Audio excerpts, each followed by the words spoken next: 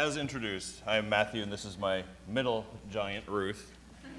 We've been here for about 3 years, and in almost every ministry there is of the church in some form or fashion. So this morning, our reading will be from the book of Acts, chapter 13, verses 1 through 12.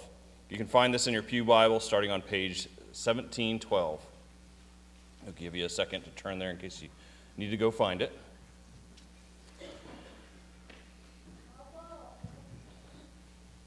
Acts 13, verses 1 through 12.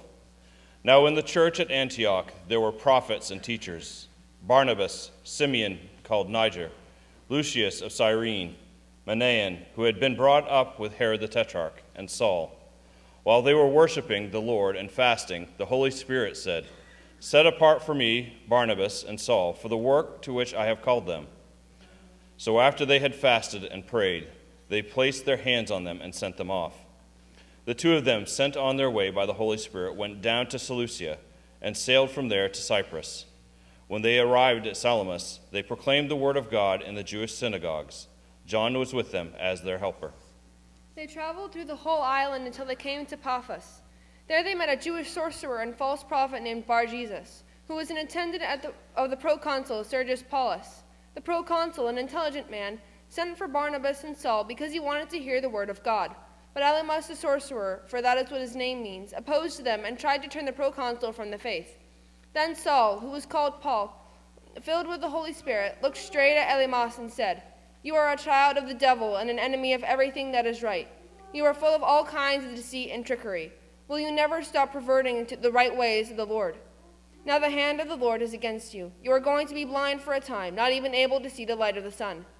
Immediately mist and darkness came over him, and he groped about, seeking someone to lead him by the hand. When the proconsul saw what had happened, he believed, for he was amazed at the teaching about the Lord. This is the word of God. Thank you. Thank you, Ruth.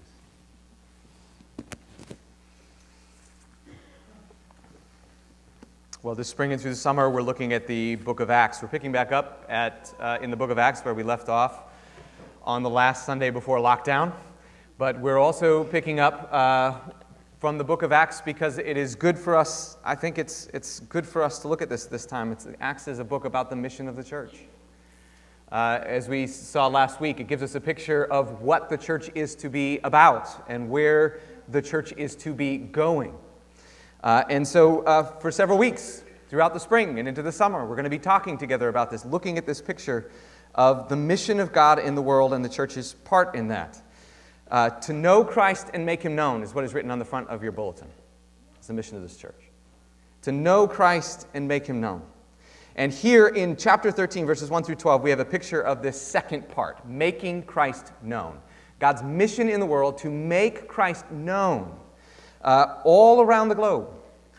This is what we have a picture of here. We have a picture of Christian mission as the first Christian missionaries are sent out from Antioch into the world. Luke is giving us not only a historical account, but a picture of mission.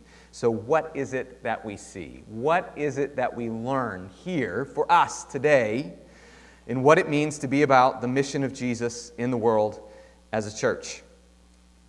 Three things I want us to see. Three things, three different aspects that this passage tells us about what it means for us to be a part of God's mission today as Penny Memorial United Baptist Church. Three things. What is God's mission in the world? Christian mission is three things. One, joining, I'll give them to you right up front. Joining a spirit-led movement. That's first.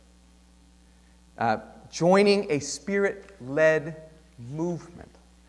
Second, it's making a reasonable argument. It's part of what it means to be a Christian mission. And then third is to engage in spiritual conflict. See, all three of these here. All three of these. Joining a spirit-led movement, making a reasonable argument, and engaging in spiritual conflict. Now, joining a spirit-led movement. Right from the beginning, one of the things that's most striking, these, as I said, are the first time missionaries are officially sent out by the church to take the gospel to places where it hasn't been before. And what is very, very clear from the account in Acts chapter 13 is that the one who called this shot, the one who ordained the mission, the one who came up with the idea in the first place, the one who sent the first missionaries out, This was none other than God himself speaking through God the Holy Spirit. This was not a human plan for world domination. This was not a charismatic human leader saying, I'm going to build a movement. This was God himself saying, we're going to go. You're going to go. This mission is going to spread from here to the ends of the earth. It is a Spirit-led mission. So you see, in chapter 13, verse 2, while they were worshiping the Lord and fasting, the Holy Spirit said, set apart for me Barnabas and Saul for the work to which I have called them. No account of how the Lord said this and made this clear, but he made it clear to all of them, Paul and Barnabas are to be sent out. And then, just in case we missed that in verse 4, the two of them sent on their way by who? By the Holy Spirit. And one of the first things to see, this is a movement. The Christian church is a movement. It's part of a movement now for 2,000 years that has deep roots, in fact, roots in the very heart and person and nature of God. It goes way back, Christian mission. It goes way back, this movement. This is, theologians, just to talk about this helpful concept of the processions of the Trinity, which sounds abstract, but let me just fill this out with you. God in his very nature, according to Scripture, is a God who is constantly moving out into the world with love and grace and salvation. So from the beginning, God creates everything, but when the world falls into sin, God the Father, it says in Ephesians, before even the creation of the world, knowing it would fall into sin, God the Father says, we're going to redeem it. We're going to fix it. We're going to bring salvation to sinners. God the Father makes a plan, Ephesians says, way back before anything was even made. And then when the world falls into sin, God says, now here's the plan. And God the Father says to God the Son, now you go. He sends the Son. You go and bring that salvation. And the Son willingly comes. He lives and he dies and he rises and he ascends. He does all the heavy lifting. He finishes the work. He accomplishes salvation. The Father makes the plan. He sends the Son. And Jesus does it all that is needed for salvation. For the reconciling, it says in Colossians, of all things. Jesus comes to heal everything that is broken in God's good creation, so that all things in heaven and things on earth, it says in Colossians 1, might be reconciled. So, as J.R. Tolkien puts it, everything sad may be made untrue. God the Father says, let's fix it. He sends the Son. The Son does it all. He says on the cross, it is finished. And now you have this finished work, but you have a world full of brokenness and sinners who need this gospel, this good work of Jesus applied to them. You and I, who need this good news applied to us. And so it says in the Scripture, the Father and the Son send the Spirit, who comes to make us new, to show us Jesus, to bring us to God.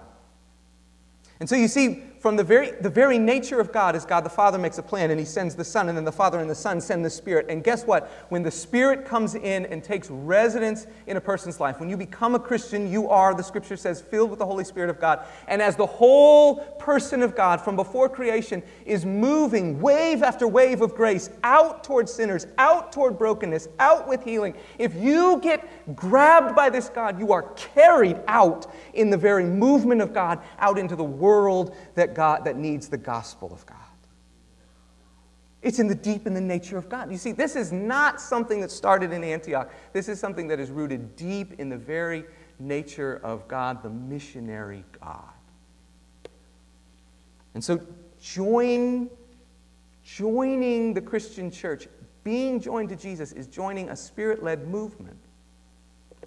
It's a movement. Jesus said in John 20, 21 to 22, John 20, 21, and 22, I'll just read it to you, but you can mark it if you're interested. Jesus said, after his resurrection, to his disciples, "Peace be with you. As the Father has sent me, I am sending you." And he breathed on them and said, "Receive the Holy Spirit." And so this thing is not an optional thing. You can't say, well, the church is maybe about mission. Mission is at the heart of God and at the heart of who the church is. And it is joining a movement that actually engages all of us. So when you look at as the Holy Spirit moves on the church and says, let's go, notice how many people are involved. It's not just Paul. Barnabas and Saul, or Paul, are set apart. So there's Paul goes with someone else, and if you read through the Acts, you see he's always doing that. He's always going with others. He's always a part of a team. He's never a solo operator. Paul and Barnabas go, and in fact, it's not just Paul and Barnabas. It says in verse 5, when they had arrived at Salamis, they proclaimed the word of God in the Jewish synagogues. John was with them as their helper. That's John Mark. They brought along someone else, and John Mark seems to have been, we don't know what he did, but except that he was their helper. He served. He came alongside them. So now you have not just Paul, you have Paul and Barnabas. You have not just Paul and Barnabas, you have John Mark, who's helping, working with details, carrying the books. I don't know. And not just that, you have the church. The whole church prays for them and sends them out. And it says in Acts chapter 14, when they had finished the mission, they came back to the church that had sent them, that prayed for them and was praying for them and no doubt was supporting them financially. They came back to the church and said, here's what happened. Do you know why? Because it was not just Paul, it was Paul and Barnabas. And it was not just Paul and Barnabas, it was Paul and Barnabas and John Mark. And it was not just Paul and Barnabas and John Mark, it was Paul and Barnabas and John Mark and the whole church. The whole church that sent them out and welcomed them back and prayed for them and supported them. It's a movement. It's a movement. And you know, this is one of the wonderful things about being a part of the church. That human beings need purpose, and what the Christian faith does is give you a purpose that is big, that is global, that is ancient, that is relevant right now. It's the mission of God. You know, Sebastian Junger, who is a writer, he wrote a book, the place we used to live and serve in Gloucester, Massachusetts. He wrote a book about fishing there called The Perfect Storm. Maybe you saw the movie, George Clooney. But he's written different things about service men and women and PTSD. He wrote a book about the struggle of people who've served in the armed forces coming back and settling back into American life. And one of the things that he argues is that part of the reason why this is so difficult is not because serving overseas was so hard, though it is. It's because particularly serving in combat, you are rooted together with people who you are literally putting it on the line for one another day after day. You have high purpose. You have deep community that's formed in this purpose. And then you come back to modern American society where we say, you're on your own. He says, human beings don't mind hardship. This is what he writes. Human beings don't mind hardship. In fact, we thrive on it. What human beings mind is not feeling necessary, not feeling needed. Modern society, he wrote, has perfected the art of making people feel not necessary. What's your purpose? What's your team? What are you a part of? And what the Christian mission says, what Jesus says when he says follow you, is you come and you join my movement with my people. You have a purpose. You are needed. Let's go. Every one of us. And there's great fulfillment in that. I was talking to my wife and father and mother-in-law last night about the ice storm of 98. How many of you remember the ice storm of 98? I do not remember the ice storm of 98. 98, there was no ice in Oregon. But, you know, one of the stories that I've heard, beyond just the fact of how hard it was and how memorable it was, one of the things that I've heard is how memorable it was when, particularly the instances where people came together to make it through the storm, where they shared things with one another. And the radio broadcasts about, hey, I've got extra blankets, here's where you can pick them up. And people sharing homes, and who had power invited everybody over. And the way there is something about when a whole bunch of people come together around a purpose that is deeply fulfilling and memorable. The hardship is not something that crushes us. What crushes us is feeling like we've got everything we need and we're all alone with no purpose. Jesus says, come and join my purpose. It will be hard, but you're in this together. And he also says this, if you're a Christian, you're needed. We need you. We don't need you on the bench. We need you in the game. And so the first challenge, this is the first thing about Christian mission. Christian mission is joining a Spirit-led movement. And if you don't know where you're fit, here's my challenge. Ask God today, say, where do I fit? Talk to a friend today and say, where can I serve? Start seeking, or just jump in. Because this is part of what it means to follow Jesus Christ. Christian mission is a Spirit-led movement. That's the first thing. It's the second thing. Here's the second thing. As they go off, what do? They make a reasonable argument. It's really interesting. As they go out, they establish what becomes their pattern. And if you read through Acts with us this summer, you'll see this happens over and over again. What do? They go out, and what they do is they first usually go to a synagogue, almost always. They first go to a synagogue, and they just start making the argument that Jesus is Lord.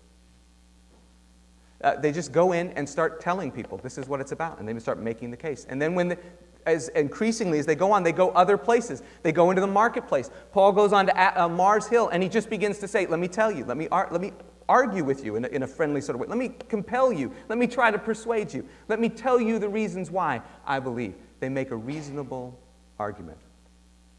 It's the center of what Christian mission is. They don't browbeat. They don't manipulate. They don't start up a circus and try to get everybody around with a crowd. They just go in and begin to talk to people and make an argument. A reasonable case. And in fact, that's what one of the first people that they encounter who shows a real interest and becomes a follower of Jesus through their ministry, this is what he wants. It's really interesting. So if you look down at verse 6, it says they traveled through the whole island of Cyprus, until they came to Paphos. And there they met a Jewish sorcerer and false prophet named Bar-Jesus. We'll come back to him in a moment. Who was an attendant of the proconsul, Sergius Paulus. And then Luke, who just gives us, they had lots of encounters. Luke is picking certain encounters to tell us about, to give us a picture of Christian mission. And it's really interesting what he tells us about Sergius Paulus. The proconsul, an intelligent man, sent for Barnabas and Saul because he wanted to hear the word of God. Luke is showing us that this gospel, this good news, is for everybody. Here's a Greek man. Here's a Greek proconsul. He's no doubt trained in Greco-Roman philosophy, religion. He's a smart man. Luke tells us that. He's an intelligent man. He's interested in these kinds of things. And he's actually interested. He invites Paul and Barnabas in to talk to him because he wants to hear what they have to say. He wants to know, do they have something to say that is relevant? Do they have something to say that is believable? Do they have something to say that is reasonable, that helps make sense of my life and what I believe? He's interested. He's curious. He wants to hear what they have to say. And they come and they speak to him. They make a reasonable case. In fact, there is a miracle. We'll come to that in a moment. But look down at verse 12, where it shows how the proconsul came to faith, Sergius Paulus. It says, when the proconsul saw what had happened, this is a miracle, no doubt. When he saw what had happened, he believed, for he was amazed by what? The teaching about the Lord. His faith did not rest primarily upon the miracle that he saw, but upon the persuasive power of the Word of God to make sense of his world and his life that then seemed to also be backed up by this miracle. It was a reasonable argument. He was an intelligent man.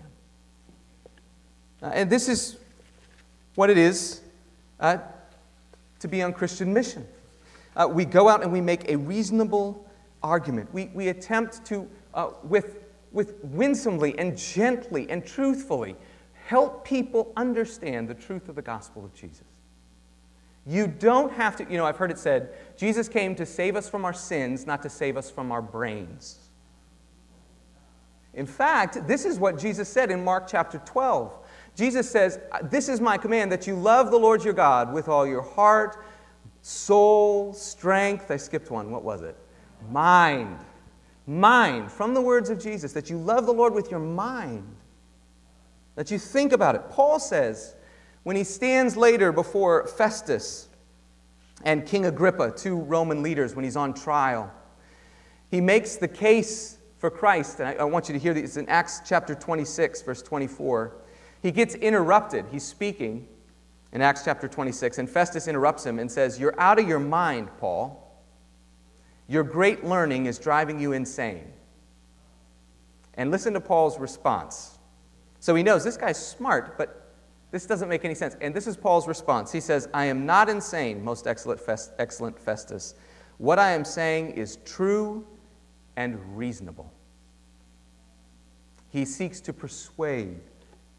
And so engaging the mind is a consistent theme through Christian history. Jesus taught us to love Lord with our mind. He made brilliant arguments. Even when he was put in tough spots, he answered brilliantly. Did you know that the first universities were formed by Christians? Did you know that one of the first pastors of this church came from Waterville College? You know which one that is? Colby College, which was founded by the Baptists. And did you know that one of the pastors of this church, do you remember Pastor Orrin B. Cheney? If you say yes, I'm calling your bluff. He was pastor from 1852 to 1856. Orrin B. Cheney, if you're still here from that time, we need to talk. He was a pastor of this church, and then he was the first president and one of the founders of Bates College. Colby College and Bates College, founded by Baptists who sought to love the Lord with their mind. Now, Christian teaching is not proclaimed regularly on those campuses today and may not always be welcome, but we haven't changed, they have. We follow Jesus, who says there is a reasonable case to be made. Your mind should be engaged. And Christian faith continues to compellingly answer the deepest questions of the human heart. Where did I come from? Why am I here? How should I live? What happens when I die? Why does life matter? Christian faith compellingly gives reasonable answers to those questions in a way I am convinced no other philosophy or religion does. And the Christian job is to make that case. Listen to what Peter said. By the way, Peter was, when he stood to make this case, the Pharisees said he stood to make the case for Jesus, it says in Acts 4. And the Pharisees looked at Peter, who was a hardworking fisherman, blue-collar guy, and they said, he's unschooled and ordinary. I won't make you raise your hands, but if you're unschooled or ordinary, you can just raise your hand in your heart. You don't have to be a professor to be able to do this. Peter was a hardworking man who nonetheless stood up, and it says the Pharisees looked at him and said he was unschooled and ordinary, but they saw this. He had been with Jesus. And he gave compelling testimony to the difference that Christ had made in his life. This is what Peter wrote years later, 1 Peter 3:15 and 16. Always be prepared to give an answer. Other translations, always be prepared to give a reason to everyone who asks you for the hope that you have. But do this with gentleness and respect, keeping a clear conscience, so that those who speak maliciously against your good behavior in Christ may be ashamed of their slander. Christian mission is first joining a Spirit-led movement, and then second, it is making a reasonable argument. Here's the question, not just where would you serve. Here's my question for you. Why do you believe? Why do you believe? If somebody asked you, are you ready to explain it? Can you say the difference that the gospel or that Jesus has made in your life? Can you say, are there questions you've wrestled with that you continue to wrestle down so you can explain to others the light that by grace you've come to see about these tough questions? Are you ready to speak? Not everyone is called to go on the lecture circuit. All of us are called to be ready to give an account for what we believe, to share the good news of Christ. 3 things, I said. Christian mission is joining a Spirit-led movement. It's making a reasonable argument. Last thing, it's engaging in spiritual combat. Now, this is the weird part, isn't it? There is a Jewish sorcerer and false prophet named Bar-Jesus, who was an attendant of the proconsul Sergius Paulus. He seems to have been some kind of a mix, a Jewish sorcerer. He was blending together religions. He'd created his own designer religion, we might say today. And he had the attention. He was an attendant of Sergius Paulus.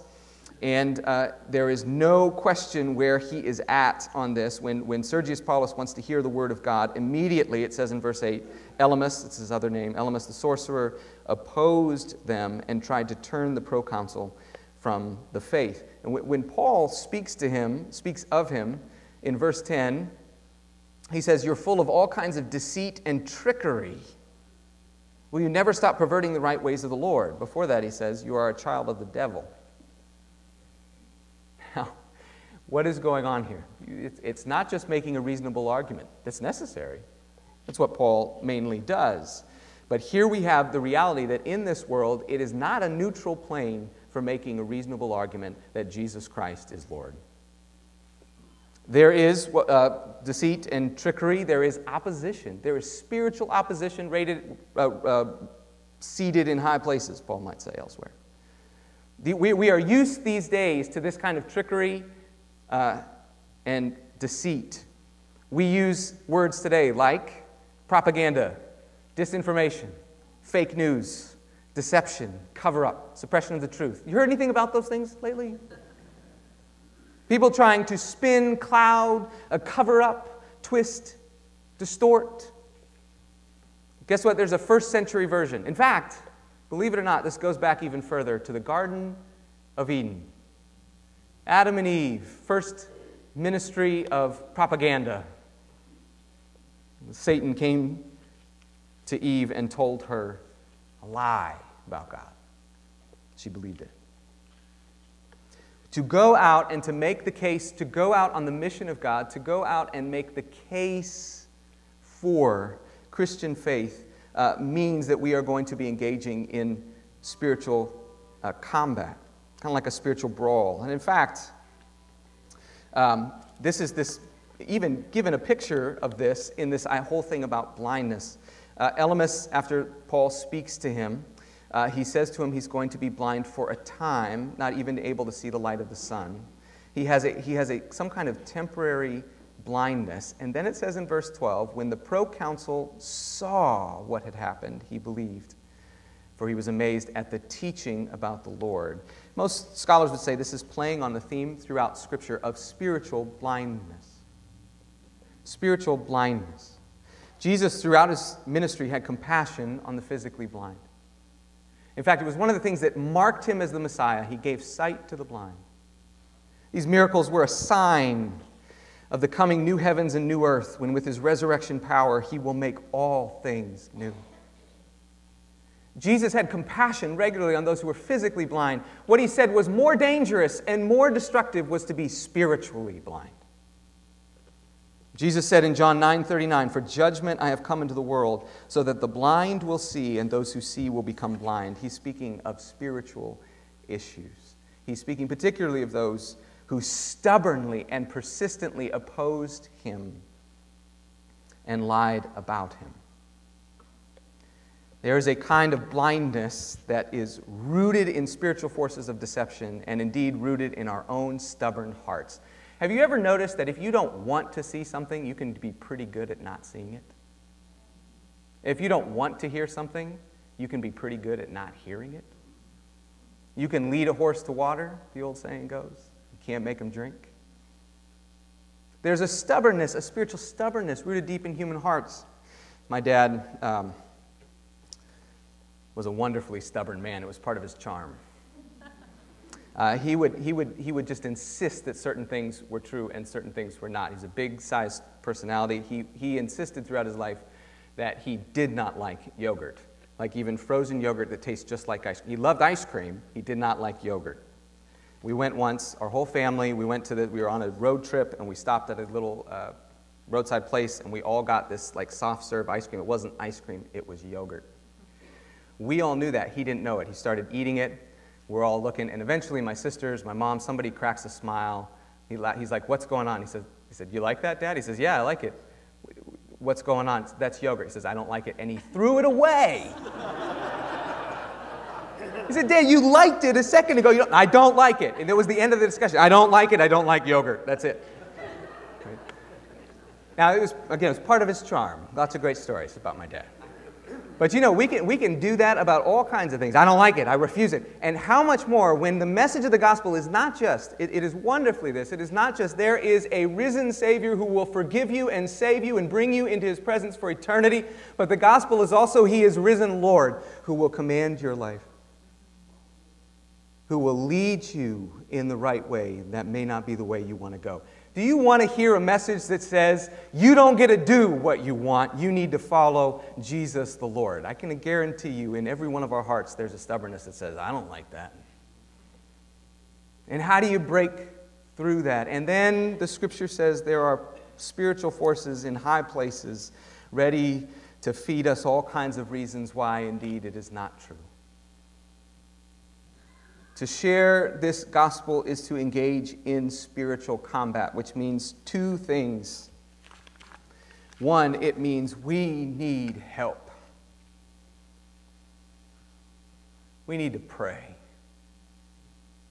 We need to pray for the gospel to soften hard hearts, to give spiritual light and open ears, and to help our words speak to the hearts of people with whom we share this good news. We need to pray dependently, regularly, that God would work through us. And it also means that we have hope. That hope is not in us, but in the God who deep before the foundation of the world determined that this mission is not our mission, it's His mission we get to be a part of. Who is committed to this mission, Father, Son, and Spirit, and who is able to open hearts and minds. This is what it says, 2 Corinthians 4, 1 through 6. I wonder if Paul was thinking about it, this instance from Acts 13. You can read it later if you want, 2 Corinthians 4, first 6 verses. But in that passage it says this, "For what we preach is not ourselves, but Jesus Christ as Lord, and ourselves as your servants for Jesus' sake. For God, who said, 'Let light shine out of darkness,' made His light shine in our hearts to give us the light of the knowledge of God's glory displayed in the face of Christ." In other words, we have hope that other people can see the glory of Jesus because for some reason we see the glory of Jesus. Because Jesus has opened our eyes, not because we're so much better than anyone else, but because by His grace, for reasons we don't understand, at some point our eyes were open, our hearts were open. We saw Jesus and we saw Him as glorious. And that's a miracle that God is not stopping doing, and He can use us to do in the hearts and minds and lives of others. This is Christian mission, joining a Spirit-led movement, making a reasonable argument, engaging in spiritual conflict. And we're coming now to the table of communion. I'm going to invite you in just a second. I'll give instructions. We'll invite you to come forward and to take the bread and the cup. And what this table is, I'll read from 1 Corinthians chapter 11 in just a second. What this table says, Paul says it says something. Whenever you take the bread and drink the cup, you proclaim something. Here's part of what you proclaim. You proclaim Jesus, most importantly, you proclaim Jesus is my Savior and my Lord. But also wonderfully, as you get up, we'll invite you to get up and to come forward. You say, I'm joining the movement. I'm a part of what God is doing. I recommit myself to being a part of what this Jesus, who so graciously saved me, is doing in my life and in this world. As we prepare to take communion, as we prepare to invite you to come forward, we'll take just a moment of quiet prayer and invite you to prepare your heart to take communion. If there are things that need to be made right in your life, need to be confessed, I invite you to do that at this time. And even I invite you to use this as a moment to ask the Lord what He would have you do, where He would have you go, how He would have you serve. Let's pray.